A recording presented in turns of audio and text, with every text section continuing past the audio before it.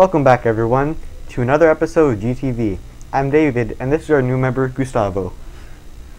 Hello everyone, I hope your Halloween was fantastic, and I'm happy to be here.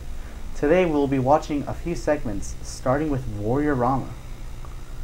That's right, Galt High has been doing a special event this year for all the classes, where every grade competes with each other. We call it Warrior Rama. It's an Olympic-style competition where all 4 classes compete for the top honors.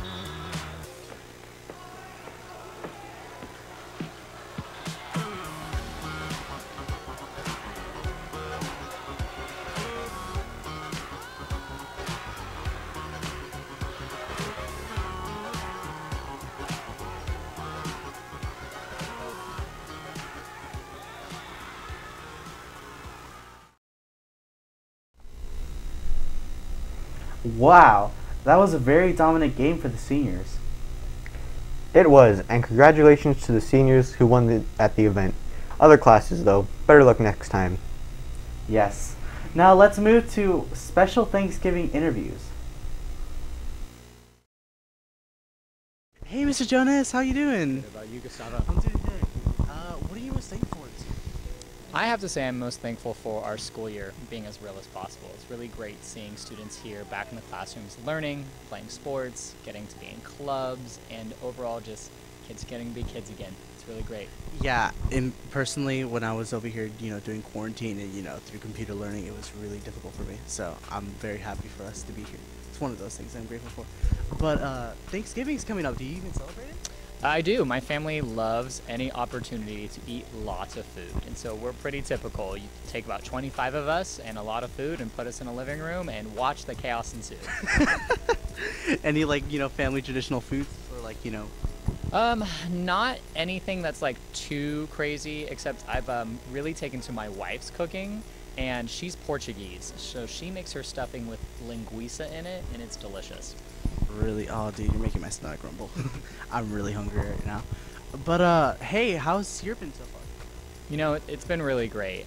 It's been a big change coming from distance learning to blended learning, and now back all full force, and then, till 3 o'clock with masks up. But the students are amazing, and so I think with them, they're getting me through every single day.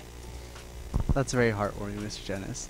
But just to end it off, what are some funny childhood memories you have? Ooh, childhood memories. I would say, actually, speaking of Thanksgiving, we used to go hunt for our turkeys. And I had a over-under. It was my first year going hunting with the group, and an over-under is a rifle on top and shotgun on bottom. And it's for turkeys and for game hunting. And the problem was I didn't realize I had clicked on shotgun, and I was about from here to you with the turkey. I finally found one, and it was fat and plump and didn't ever see it coming. Well, the problem is it practically exploded. Wow. It was the only turkey we saw that year. Wow. Well, hey, thanks for coming out. Absolutely. Thank you so much, Gustavo. Yeah, no problem. All right, hey, Edith, how you doing? Hi, good, thank you. Good. It's Thanksgiving's coming around. Does your family celebrate it? Yeah, they do. Really? Like anything cool dishes, Well, I think it's just the ordinary, making stuffing, turkey and stuff like that. Yeah. Thanksgiving's cool, I guess. I don't really have that many fond memories. What about you? I mean, the only fun memories that I have are like hanging out with family and stuff, and like with friends. So that's really it. That's nice. Well, like, since we're on the topic of, family and friends, what are you most thankful for? I think I'm most thankful for my family since they've been like the most supportive and like friends too. So yeah. That's nice. Well, hey, thank you, Edith, for Thank you. Well, thanks for watching. Have a great rest of your week. Yeah, and along with that week off, have a great Thanksgiving.